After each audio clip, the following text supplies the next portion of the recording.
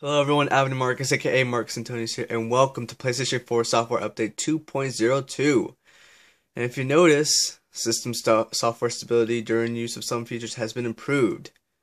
It's almost like a reflection of the last one, but this is different this time. I'm not sure what's going on for some people, but the theme stuff has been fixed. But for me, whenever I turn on my PlayStation 4, it would not sign into my PlayStation Network account at all. As in, like, I would have to manually go to not the network settings, but the PlayStation Network settings where you can, like, update your profile and stuff, and you'd have to sign in from there.